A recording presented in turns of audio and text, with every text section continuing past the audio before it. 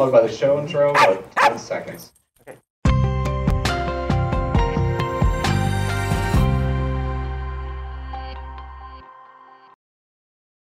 Hello, welcome to Adventures in Small Business, a collaboration between the United States Small Business Administration Hawaii District Office and its resource partners.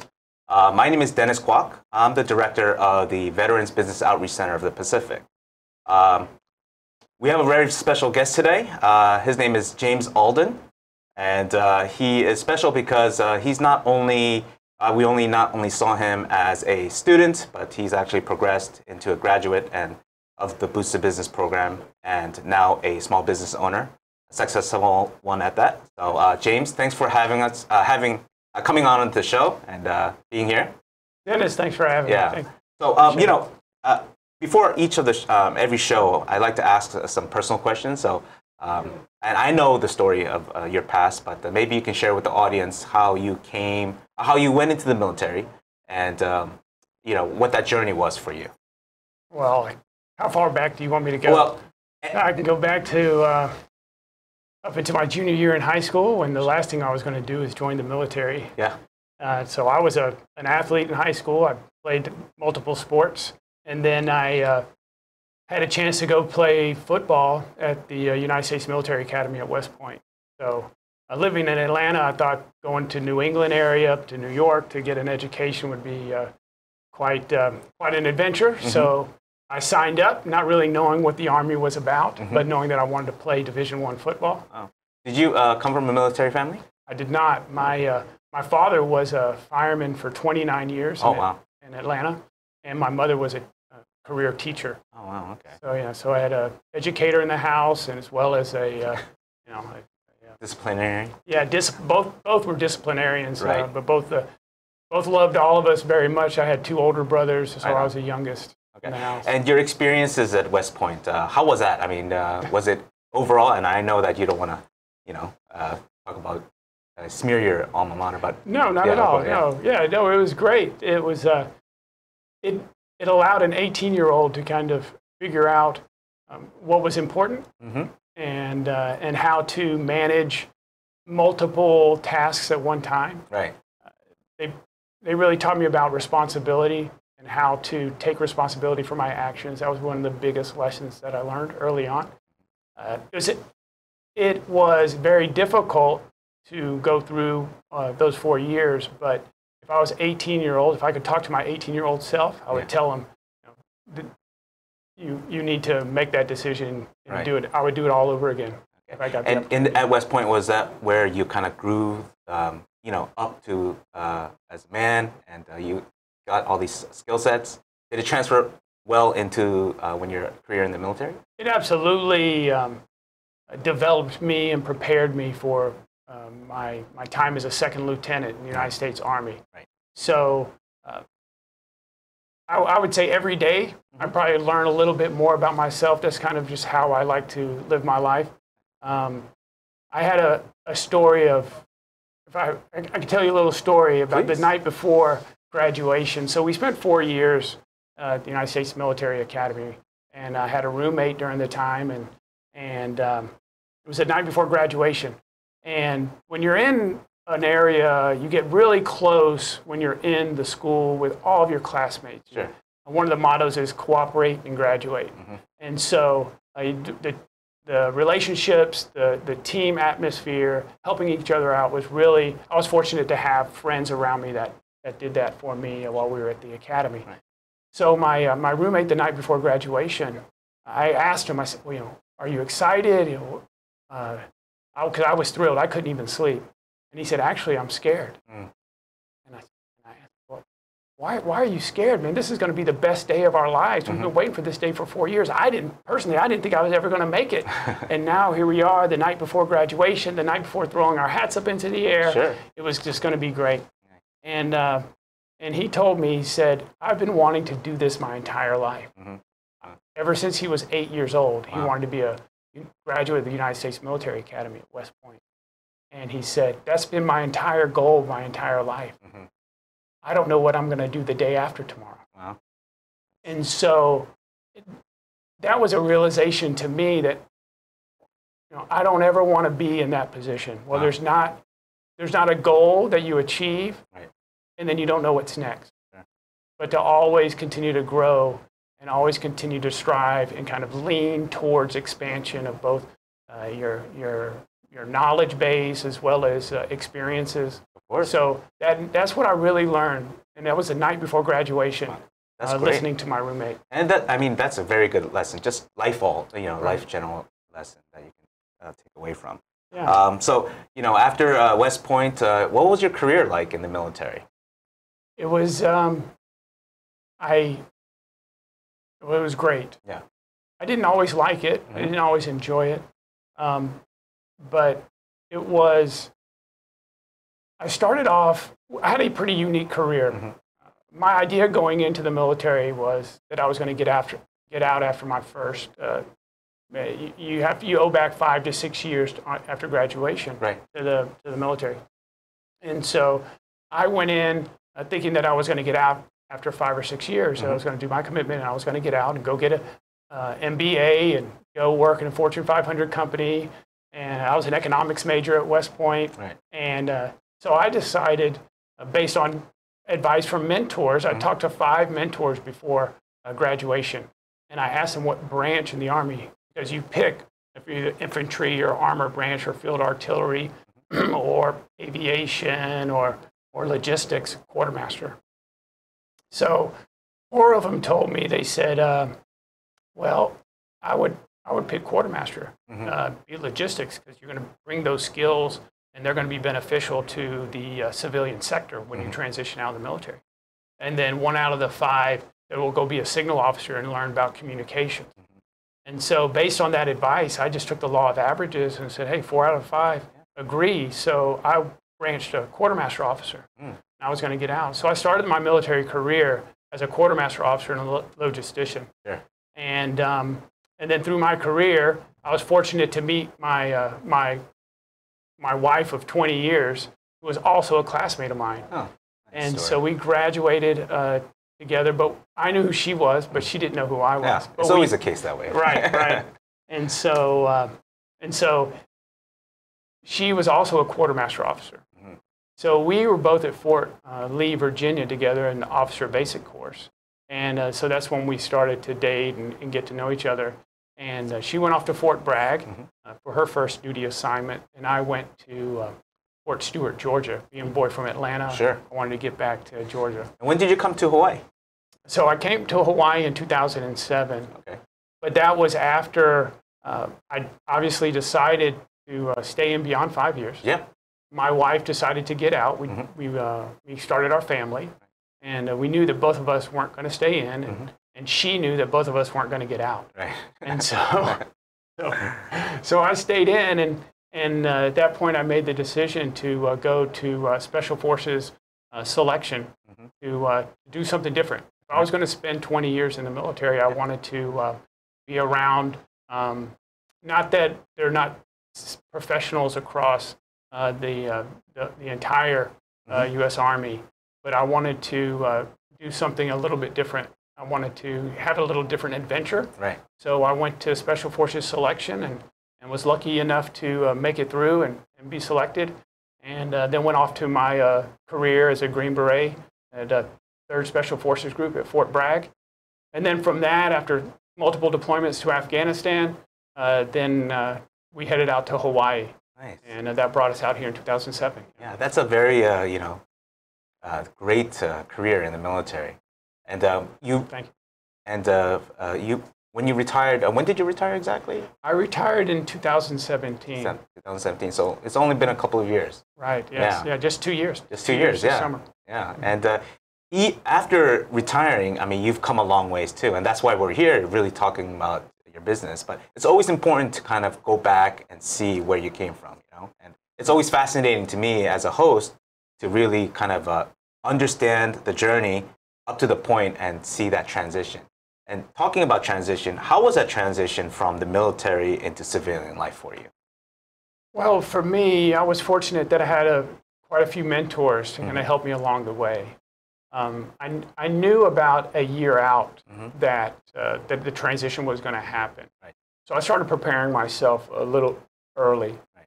And I'm fortunate to have a wonderful wife and a wonderful family who just kind of helped me through the whole process. I think the strength of our family at home was really what allowed me that made such a smooth transition. One of the pieces of advice that I received from a mentor that I think that helped tremendously was the idea of ensuring that you're able to provide for the family, because as a military family, it's pretty financially it's a safe and secure kind of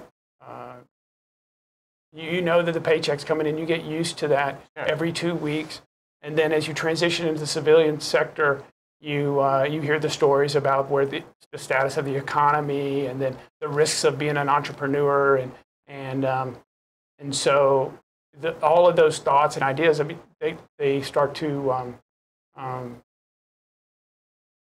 perpetuate or just kind of float around in the household. Like, what are we going to do? How are we going to do? How are we going to continue to provide for our family? And so the advice that he gave me, one of my mentors gave me, was to start saving money, not for your retirement, but to start saving money for the transition. Right.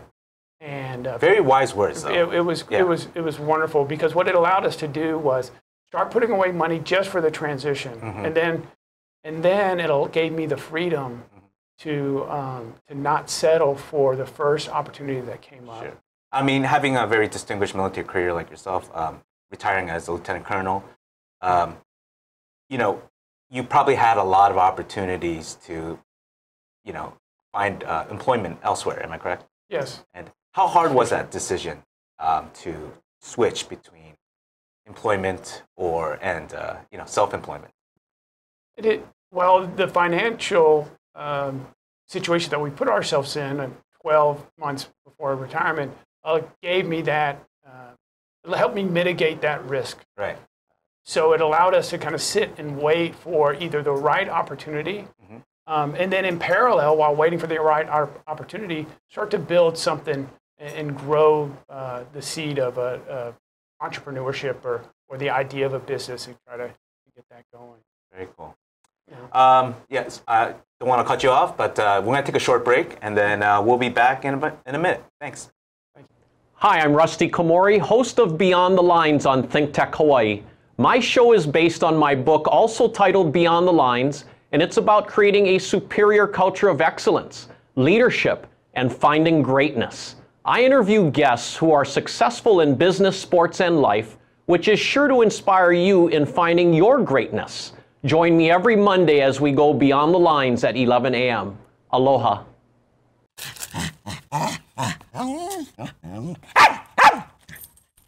Aloha, I'm Stan Osterman, a host here on ThinkTech Hawaii, a digital media company serving the people of Hawaii. We provide a video platform for citizen journalists to raise public awareness here on the island. We are a Hawaii nonprofit that depends on the generosity of its supporters to keep on going. We'd be grateful if you go to thinktechhawaii.com and make a donation to support us now. Mahalo.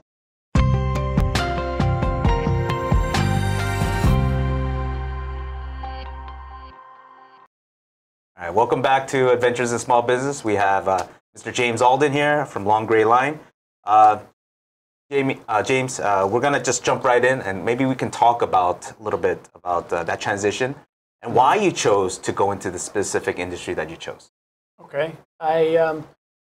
Well, because I was an economics major at West Point, and my idea was that I was going to get out after 5 years and get my MBA, I still had that dream in the back of my head.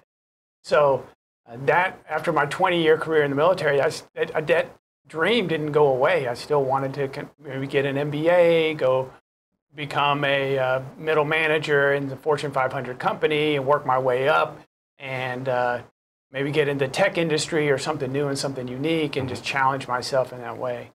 I had growing up in Atlanta, familiar with the Waffle House restaurant. Sure. So, and so I was at one of those Waffle Houses one day with my father-in-law actually was in there with me, and he was a key mentor as I transitioned out, and I was telling him this story. He asked me, what do you want to do? What do you plan on doing? And I was telling him this idea of getting my MBA and going to work for a Fortune 500 company and work my way up.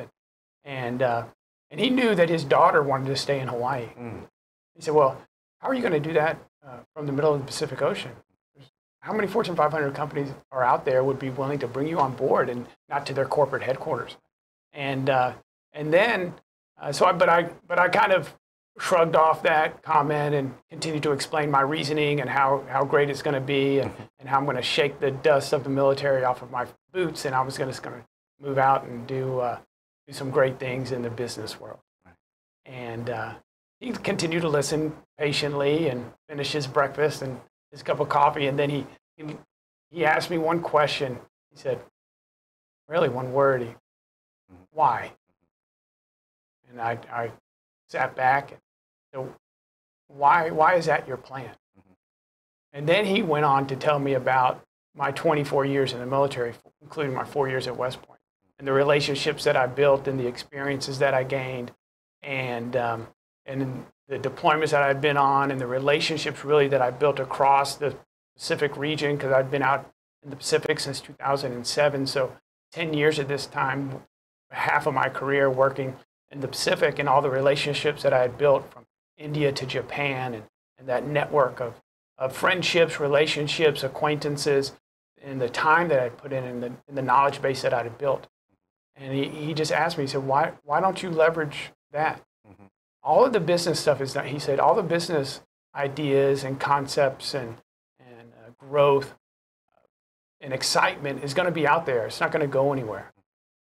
Why don't you transition into something that you already know so you're not starting over? Right. Every time in your military career you get to a new rank, you get to a new unit, you start over. You have to prove yourself again. Right. He said, you've proven yourself for 24 years.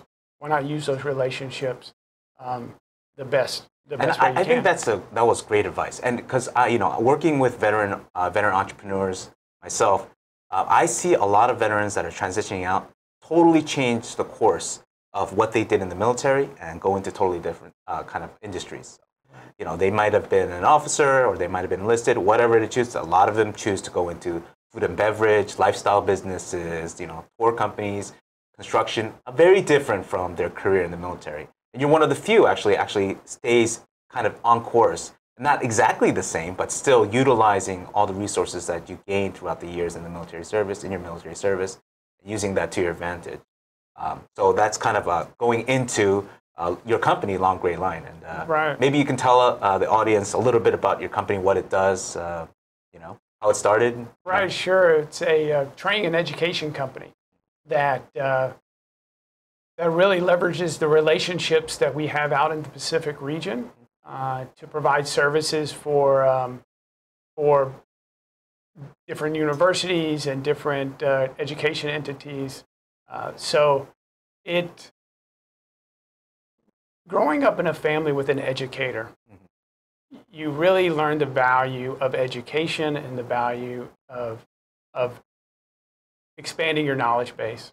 And so I've always enjoyed teaching, mentoring, and watching people grow and change and think of something new. Right. The biggest joy that I receive is when someone hears an idea or a concept and says, "Oh, I really didn't think about it that way." Yeah. And so that's what I wanted to do.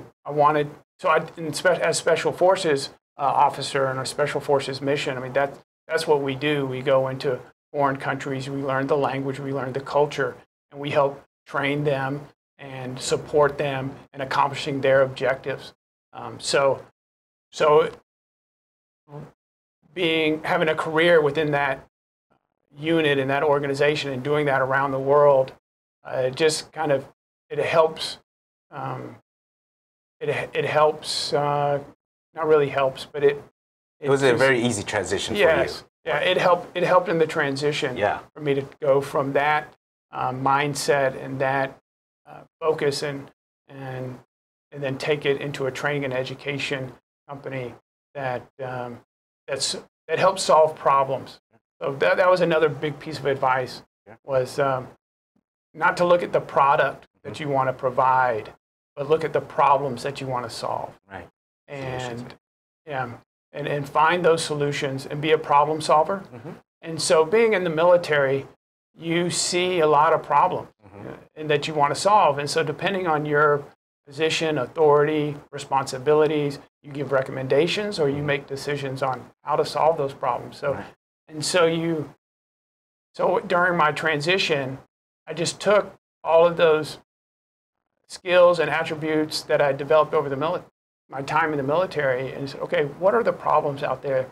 And one of the problems that we're trying to solve is training and education, and getting helping a partner get to where they want to be, and it's very rewarding.